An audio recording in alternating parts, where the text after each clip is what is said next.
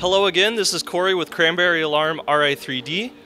In front of me we've got a subwoofer outline in order to test our shooter at different angles around the subwoofer, so sort of tucked in this corner, maybe more closer to the center, as well as different distances that our robot can shoot, maybe loft the notes into the speaker from the front. Stay tuned. This video on fun is brought to you by viewers like you and also in partnership with the following. AndyMark is your one-stop shop for all your robotics competition needs. Celebrating 20 years of quality robotics parts and superior service, AndyMark employees have over 200 years of first-team experience. From mechanical and electrical products to tools and hardware, head on over to andymark.com for high-quality and affordable solutions. All right, so to start off, we're first going to test out shooting notes with our shooter kind of tucked in this corner. Our shooter is symmetrical on our robot, so either the left side or the right side, the results are going to be the same.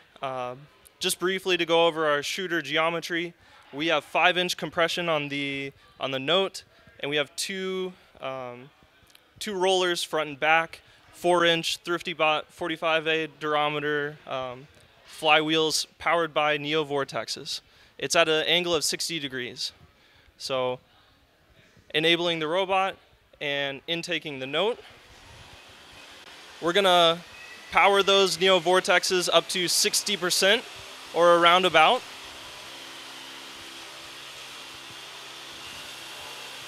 Intake the note, and then we've got this pass-off system to pass the note into the shooter. But you'll notice right away whenever we're tucked into this corner that the notes kind of just bounce straight off the Alliance station. Doesn't even get close to the opening of the speaker. So progressively we're going to move the robot further out. This is sort of the middle of the right side of the subwoofer. See how this works.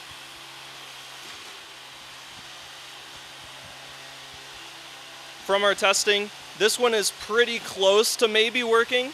It sometimes clips that driver's station corner, or the edge of the top edge of the driver's station. Sometimes it doesn't, but it's not the most consistent. However, you'll see in a second, whenever we move the robot to the corner,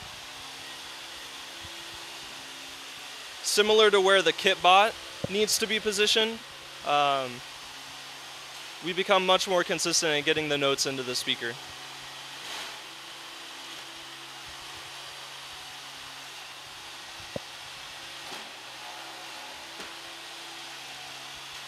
One thing that we can't demonstrate right now is how these shots look with the shroud.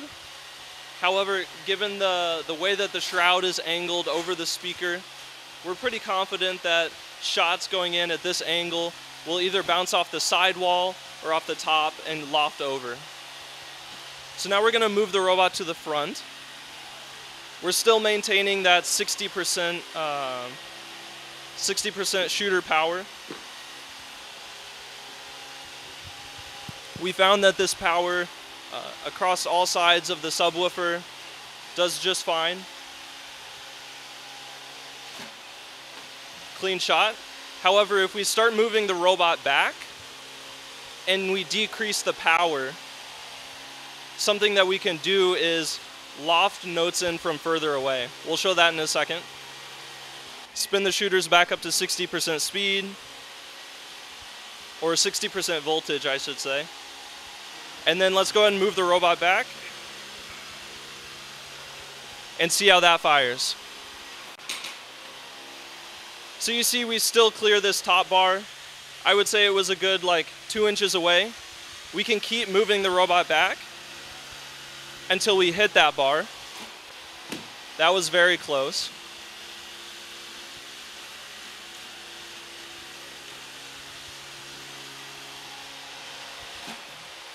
That actually skimmed out, hit the bar, it didn't make it in.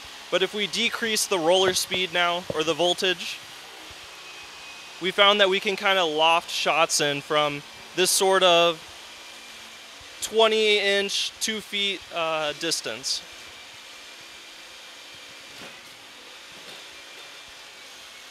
It's risky. Our shooter isn't the most consistent in terms of pinpoint accuracy every time. So it does fail sometimes. However, it is possible to kind of loft the notes in with a lower shooter power.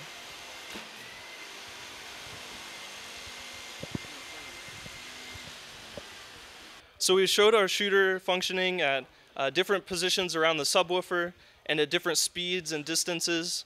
And we found that the most consistent, probably the fastest for everyone, is to find a spot on each side of the subwoofer that works for you. And we also found that a single speed is more than likely to work for most shooters around the subwoofer at the different sides. Stay tuned for more videos from Cranberry Alarm on the Fun YouTube channel. This video on fun is brought to you by viewers like you and also in partnership with the following. AndyMark is your one-stop shop for all your robotics competition needs. Celebrating 20 years of quality robotics parts and superior service, AndyMark employees have over 200 years of first-team experience. From mechanical and electrical products to tools and hardware, head on over to andymark.com for high-quality and affordable solutions. Don't forget to like, subscribe, and ring the bell to stay up to date on our new videos.